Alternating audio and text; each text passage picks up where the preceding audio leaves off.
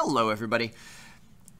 We're going to be proving several things over the next few days, and it's a pretty common experience to see a proof, and it feels very direct. All the steps lead to where they're supposed to lead, and you say, oh yes, okay, I see that that is true. But it's often very hard to understand how could someone have come up with that on their own. So that's what we're going to look at over the next couple of days is, like, yes, you will see some proofs and you'll be able to reproduce them, but hopefully you'll get a sense for how you plausibly could have come up with something like that on your own. So we'll start at the simplest place we can. Let's try and generalize some helpful facts that we already know. So we know a bunch of useful things about right triangles. For example, if we label these ABC, like one fact we know is sine theta equals opposite side over hypotenuse. Useful fact. Another thing we know is the Pythagorean theorem. Also a useful fact. But the problem is these useful facts only apply to right triangles. What happens if we have a triangle that isn't right? So the angles don't necessarily have a right angle in them. Let's go ahead and label the sides, and then we'll set up what's our recipe for deriving new results. So we'll label this side A and B and C. It's often conventional to label the angle across from a side with a capital version of the same letter. So lowercase a is the side length, uppercase a is the angle. So here's capital B, here's capital C. I know my lowercase and capital look identical.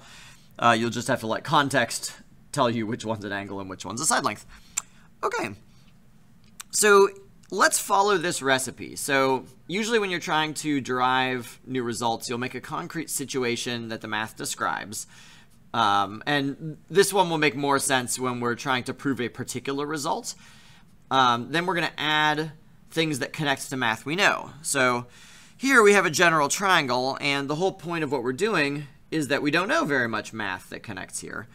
So what could we add that would make this situation have math that connects to it? A really easy thing that we could do, let me do this in a different color, would be to drop... Is this a different color? Ish. Drop a vertical line, so now we have two right triangles. And what's great about this is we can apply a lot of math we know about right triangles to the situation now. The problem is we can't really describe these right triangles without adding more variables, because we don't have a variable for this height, we don't have a variable for these two separate pieces of this entire length A. So let's add in some new variables. We'll call this one H. We could call this here X. We could call this one a different variable, like Y or something else, but it's a good idea to reuse variables when you can. So rather than describing this one with a completely new variable, I'm noticing it is the full length A minus that length X. So I can describe this as, A minus X.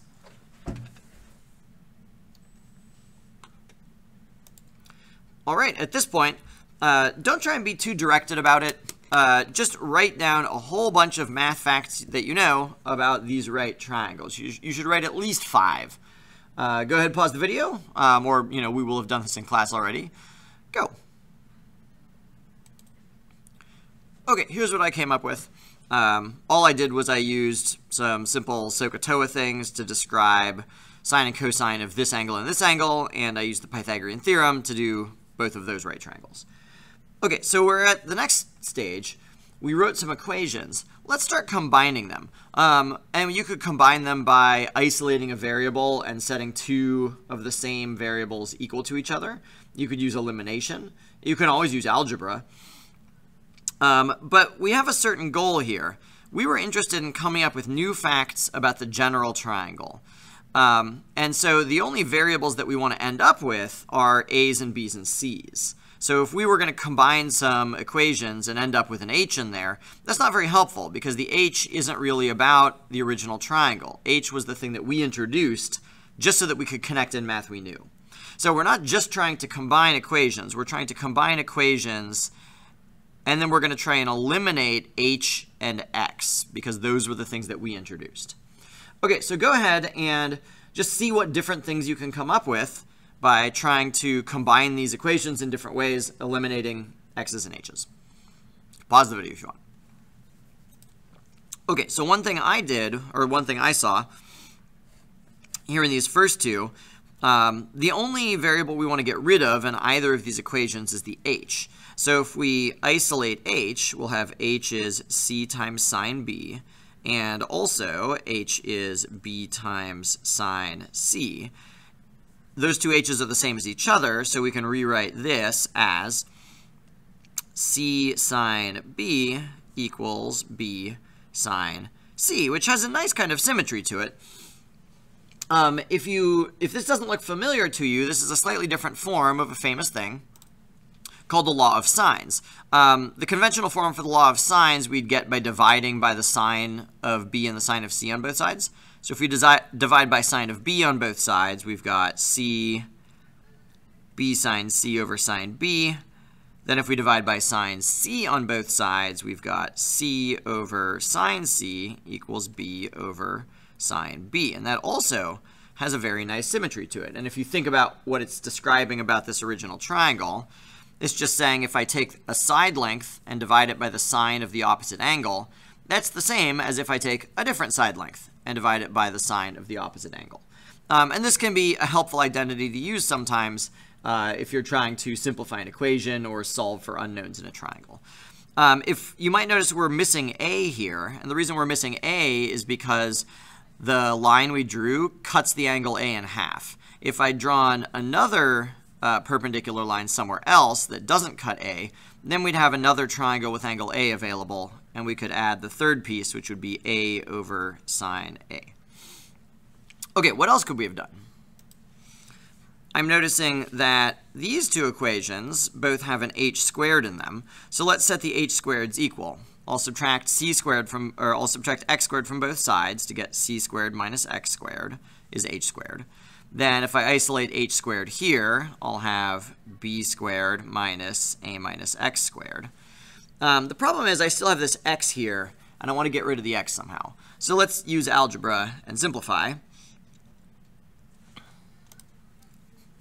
So expanding this term and then distributing the negative sign, I've got that. And I'm noticing I've got an opposite x squared on both sides. And I still have one x left over. So let's go back and see how could we substitute in something else for this x. I'm noticing right away this one appears to have an x and then things that are only acceptable original variables. So if I isolate x here and substitute in, that gives me c squared equals b squared minus a squared plus 2 times a times, and then this is going to be c cosine b, if you imagine multiplying the c. And this is a slightly different form of another important result called the law of cosines. Whoops, the law of cosines. If we wanted to make the law of cosines look a little bit more like the Pythagorean theorem, we could reorganize it a bit. So I could have a squared plus c squared by moving that over there.